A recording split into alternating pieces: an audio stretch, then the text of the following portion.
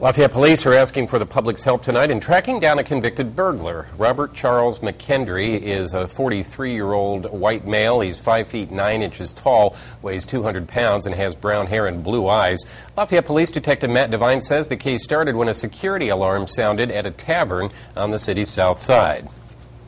And officers arrived and stopped a truck that was leaving the area and detained 2 subjects that were in the truck, and the guys were found to be in possession of burglary tools.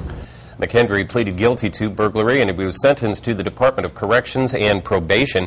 Devine says a warrant was issued for McKendry's arrest because he was rejected from work release. If you have any information on the whereabouts of Robert Charles McKendry, contact Lafayette Police at 807-1200. You can also use the We Tip hotline at 1-800-78-CRIME.